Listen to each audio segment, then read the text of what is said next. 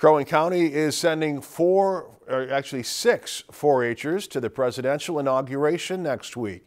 After completing an interview process, 6 members were selected and will also have the chance to attend a ball and visit national monuments and museums during the week.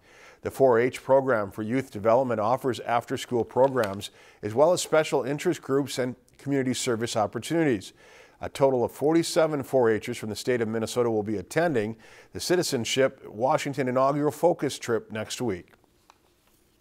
I wanted to learn about politics. I wasn't as informed in government or that at all, so I wanted to learn and to have the experience to go to Washington, D.C.